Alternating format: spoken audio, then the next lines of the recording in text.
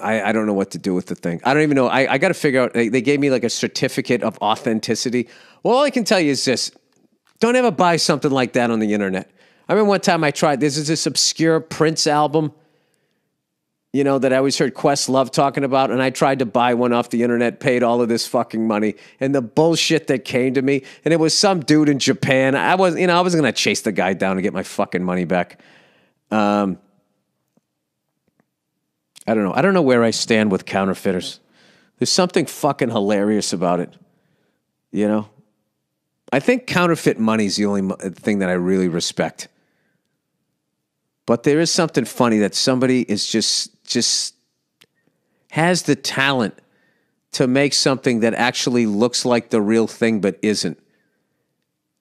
And instead of just working for the company in a legit way, they go the pirate route. Like there's no excitement unless there's some sort of stealing involved. Let me look up something here. The psychology of a well, they have one of a serial killer, of a counterfeiter. The counterfeit self, the deceptive costs of faking it. Counterfeit self, the role of the counterfeit self. Well, that's just not saying what you're thinking, right? The psychology of knockoffs, owning a counterfeit version of a design. Okay, here we go. Oh, this is why people buy it. They're not saying why they make it. This is how I surf the internet. I come up with weird theories, and then, Jesus Christ, look at the fucking legs on her. This website uses cookies. Oh, does it? So does the government. I don't understand why. I don't understand. It says accept or reject, and I just say reject, like they're not doing it anyway. It has been argued the desire to own, or at least to be seen to own, luxury goods combined with influencer and social media-driven culture reinforces the message that the success is measured by the ownership of material goods has resulted in a toxic formula, and I am out.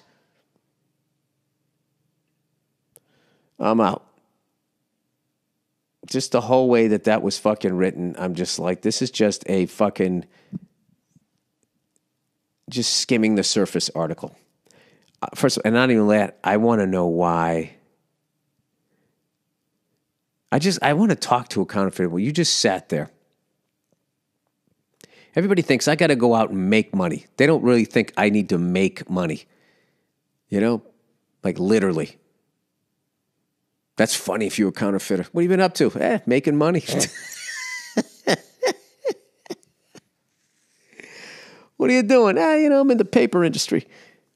That shit is fascinating to me. Like, I cannot imagine how scared you are in the fucking rush the first time you go out with your paper. You know? I'd counterfeit $1 bills. That's what I just go to titty bars. No, I'm kidding. I would counterfeit $1 bills. It's kind of rough, though. I know why they don't do it, but I just figured no one would be expecting that. But then you would just so flood the market with these $1 bills every time you bought something for $1,000. No, this is what you do. Your partner in crime has big fake tits. All right? And she goes into the bank every week with the garbage bag full of these $1 bills. You create a fake W-2 at the local titty bar, and they, from some, titty bar that doesn't exist or whatever, right? To the Cayman Island or some shit, right? An offshore titty bar. Sorry, I'm not the best at this. And she just goes in and she drops the sack down, and then she doesn't withdraw it, right? And then you just have like the ATM card, and then you just work on that, right? And here's the thing, she's a real stripper. That's it. She's a real fucking stripper. So then what I do is, 10% of her shit. At that point, I might as well be doing 5s and 20s, but I feel like they're going to figure... Don't take it to a bank. They're going to figure it out. Stupid idea. Stupid fucking idea. Okay, this is what you do. You get a fucking stripper, right?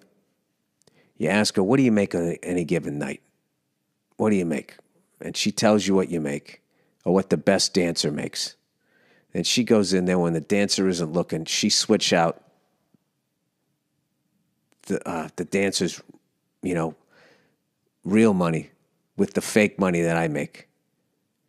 And then she'd take it down to the bank and she'd immediately get caught. And she'd say, I got it at work. And then they would set up cameras and then we get caught. Fuck, this is hard. All right. Whatever. I'll get back to you on that one.